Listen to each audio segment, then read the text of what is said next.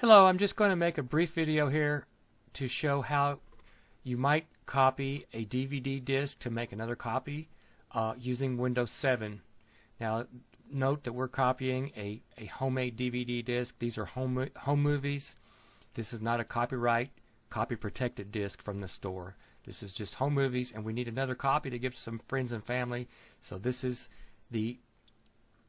one of the ways to do it. Windows 7 doesn't exactly come with a real easy copy this disk utility, although there are programs that you can download from the internet that will do that.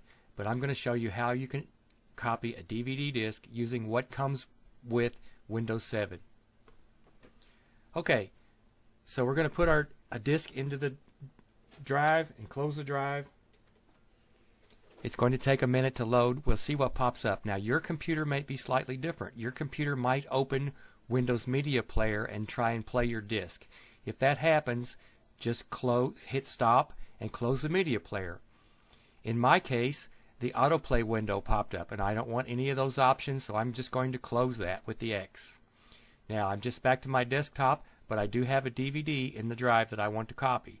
So we go over here to the lower left, click Start. Go up to My Computer,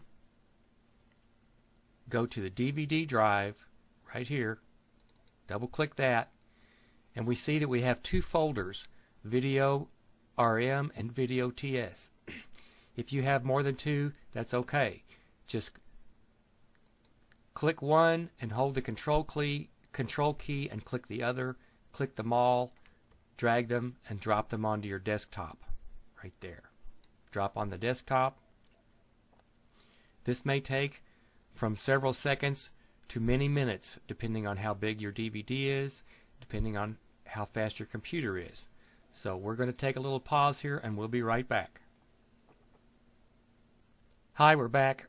After having copied the contents of the original DVD onto the desktop, you see we have two folders here, Video RM and Video TS. Now remove the original disk from your drive and put a blank disk in your drive, close the door, and give your computer a couple of minutes to digest the idea that it's got a blank disk in there. If it pops up, some window offering to autoplay or any other window that pops up, just close it, click on your Start button, click on Computer, double click on DVD. Now my files are already there because I just tried this on my own, but in your case, go down here to your Video RM and your Video TS, highlight them both, drag them up, drop them in the box. You see now it says files ready to be written to the disk. Right there, click Burn to Disk. It opens a window and asks you if you want to have a disk title. The default is the date, and that's fine with me because you really don't see that title once you've got the disk made. Click Next, and you see that it says adding the data to the disk. Once you click Burn to Disk, you'll get the little status box pop up with the green line saying that it's adding the files to your disk. This is going to take several minutes depending on how fast your computer is and how much video you've actually got to copy. So we're going to take a pause and come back once this disk is copied. Okay, we're back for the final end.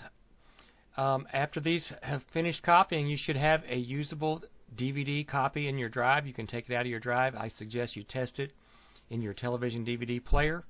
And if you need more copies for more cousins and aunts and uncles, just put in a fresh disc in your DVD recorder, close the drawer, close any windows that open, then once again click on your Windows button, click on Computer, double click on the DVD drive, and then just drag these two Video RM and Video TS folders, drop them in the DVD drive window, and then click Burn to Disk. This should work. It worked for me. I hope it works for you, and thanks for watching. Have a good day.